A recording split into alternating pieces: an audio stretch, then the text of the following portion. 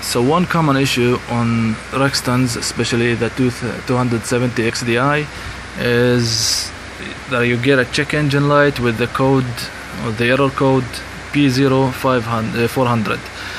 Now that is mainly an EGR related issue. This light here is your EGR solenoid. It connects to the intake manifold, and basically what it does is the exhaust gases that come out of the engine, they come back into the engine through this EGR system, and they go back into the intake manifold from here. Now this part, because of the exhaust gases, this gets clogged. Now I don't want to open it right now because, well, I had to do a lot of modifications here to fit this planking, and it's a headache to fit it back, so I'm not gonna do that, but I'm gonna explain how it's done. So basically you need to remove this intercooler pipe.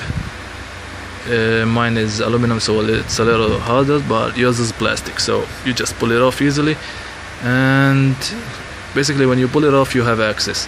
And you need to remove these bolts, 2 bolts here and 2 bolts down here.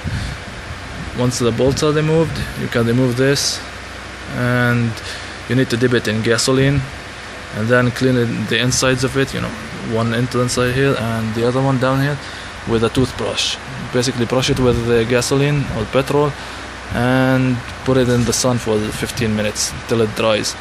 And then once this is removed, you will be able to access the intake manifold from the side. Basically this part will be clogged with the soot from the exhaust gases.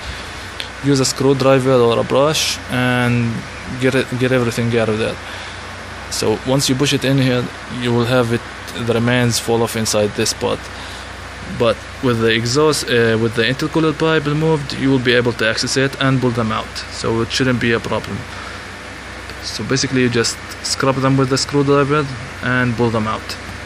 That should solve the P0400 error.